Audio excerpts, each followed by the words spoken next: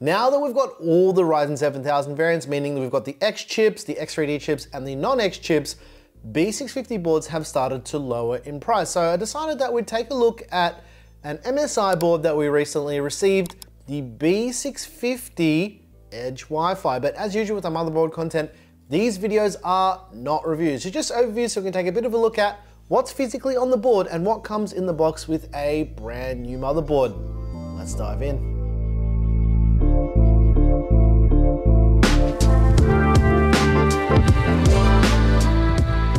Alright ladies and gents, let's check out the MSI MPG B650 Edge Wi-Fi. But first, let's get the motherboard out of the box so we can take a bit of a closer look at everything that comes in the box with a brand new motherboard. Check this out. This product contains a button battery. Keep out of reach of children. Swallowing can lead to chemical burns, perforation of soft tissue, and death. That is very serious. There is a bunch of stickers here from MSI. This is basically, you know, love it or hate it, it's there. There's also some documentation, a quick installation guide, and some European regulatory guidelines things. There's also a set of spare M.2 clips for the M.2 slots on this board. You don't need to use screws anymore because you got these. And there's also a set of SATA or SATA cables for your 2.5-inch SSDs, or those aging spinning rust drives. There's also two antennas for the built-in Wi-Fi 6E and the Bluetooth. Yes, there's full wireless connectivity. Alright, let's unsheath the B650 Edge Wi-Fi and take a little bit of a closer look at everything that is on this board so you can know what you're getting yourself into if you're buying this board. First up, we've got the front panel audio header. There's also a 4-pin 12-volt RGB header. There's an LED switch, so if you wanted to turn the RGB off, you can just flick this switch and it's off. There's two PWM fan headers as well, so that's for plugging in your fans and water pumps and anything that you like.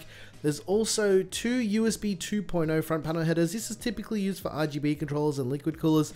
There's two SATA or SATA ports for your 2.5-inch SSDs or your spinning rust drives, and the front panel header for all your lights on your switches to let you know your system's up and running. There's a PWM fan header along the edge of the board, a right-angled USB 3.2 header, 4 more SATA or SATA ports for your 2.5-inch SSDs or your spinning rust drives. There is a USB Type-C front panel header. There's the 24-pin power connector to send juice to your brand new B650 Edge Wi-Fi. There's another PWM fan header. There is a postcode LED array that will allow you to diagnose your system if you're having any problems when you're starting up. And a 3-pin 5-volt addressable RGB header. Along the top right-hand edge of the board, there's another 4-pin 12-volt RGB header and 3 more PWM fan headers for things like liquid coolers, CPU fans, and all that jazz. There's two 8-pin EPS power connectors to send juice to your brand new Ryzen 7000 CPU. This board supports all the X variants, the non-X variants, and the X3D variants as well.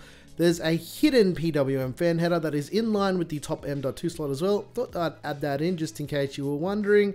Now for PCIe slots, the top slot is a PCIe Gen 4 by 16 slot. The second one down is a PCIe 4.0 by 2 slot, and the little one down the bottom is a PCIe 3.0 by 1 slot. The VRM layout is kind of beefy for this board. It's a 14+2+1 phase duet power rail system with 80 amp power stages, and if you take a look at the heatsink on the top of the I/O cover, the whole I/O cover is a heatsink for that VRM, as well as a chunky heatsink at the top of the board to help with cooling as well. This board uses AMD's AM5 socket or LGA 1718 and has standard AM4 and AM5 cooler mounting.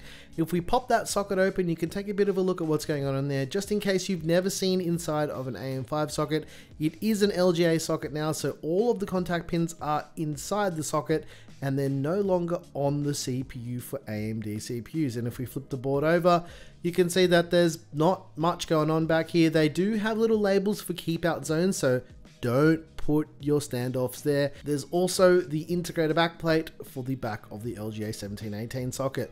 For RAM, the B650 Edge Wi-Fi supports up to a total of 128 gigs of RAM at 6600 mega transfers when overclocked. Alright, let's pull the heatsinks off so we can take a bit of a look at the M.2 situation on this board. The board has a total of 3 M.2 slots, which is pretty standard for a B650 board. The top M.2 slot is a PCIe Gen 5 by 4 M.2 slot, And the other M.2 slots are PCIe Gen 4 by 4 M.2 slots. So as mentioned, 3 slots for storage in total. These boards no longer have screws for putting in the M.2 drives, and I'll just show you how this works quickly. Just slot your drive into the M.2 slot, lower it, and then clip it in, and no more screws. These MSI boards also have labels on every slot to tell you exactly what they are and what they do. In terms of that rear I/O, we've got a BIOS flashback button, we've got an HDMI port, a display port, 2.5 gigabit Ethernet, a whole bunch of USB 3.2 and USB 2.0. We've got USB Type-C, we've got the antenna connectors for the built-in Wi-Fi 6E, and the audio interface with optical and SPDIF output for 7.1 digital surround sound, as well as an integrated I/O shield. But you know what time it is, ladies and gents? Cinematic mode.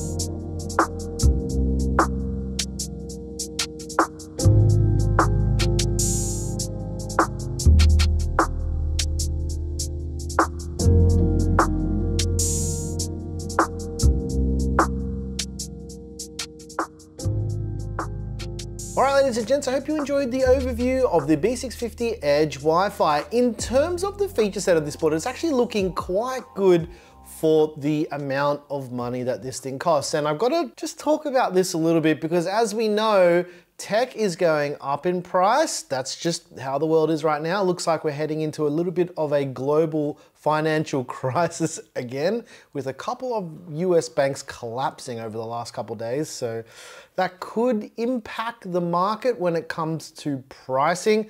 But right now it's pretty hard to say, but we have seen quite a bit of a downturn in tech and also tech YouTube at the moment as well, which is why we've kind of been releasing a little bit less content because there's not as much stuff coming in for us to cover. That being said, if you are interested in the B650 Edge Wi-Fi from MSI, they're going for $259 US or around 409 Aussie dollars at the time of making this video. With saying that, again, in terms of price compared to last generation, we can't really compare that anymore because different technology, DDR5, all of that jazz. DDR5 memories come down in price as well, but things are just getting more expensive because unfortunately that's the world that we live in. And for a B650 board with the feature set that this thing's got, $259 US or around 409 Aussie dollars isn't looking too bad. And I hope you guys learned something from this video. If you like the music you heard here, it's me, I make all the music. And if you like this video, please throw us a like, subscribe if you're not subscribed for more, and I'll catch you next time. I'm your boy Nick with Gear Seekers. You peek, we seek, and I'm out of here. Thanks for watching. And I didn't break the monitor on purpose. Well, yeah, Claire didn't break it on purpose. I think we talked about this already. Someone's gonna comment, what happened to the monitor? Claire happened. It's cooked. It's cooked, look. Okay. Whoa, I just made it way worse.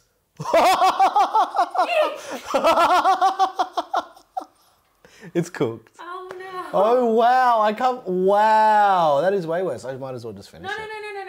No. Nick. It's cooked. Oh, it's still fine. Look, it's recovering. It's healing. It's still healing. Oh my goodness. It's still usable. Oh, Leave it alone. It's so bad. Stop. It's like a touch screen. Look, it's awesome. Just reacting to my touch. Stop. Reacting to the touch. It's actually just a wallpaper, guys. Yeah, it's a wallpaper. A touch-sensitive wallpaper. Now you cooked it. I love this monitor so much. Why did you do this, Claire? It was an accident. Too much COD. I had to teach you a lesson. Oh, look, it's black there Why now. is it doing that? I've got a crosshair now, at least.